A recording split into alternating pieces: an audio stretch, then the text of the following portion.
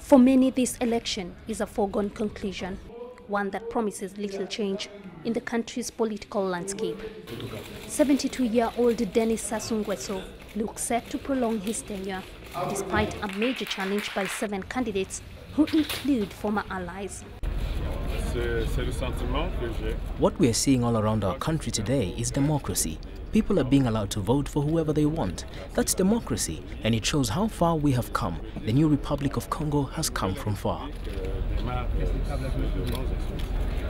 Nguesso, however, says it's all about the will of the people and that he needs more time to finish what he started.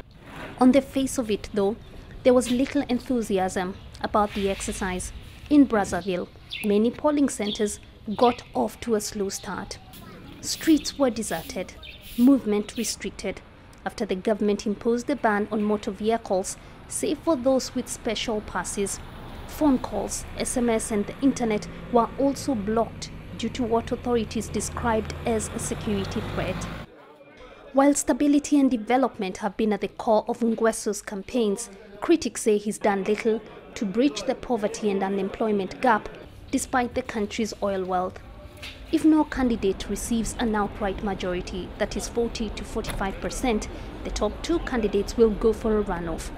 Final results are expected in at least 2 days. Jane Kiyo, CCTV, Brazzaville, in the Republic of Congo.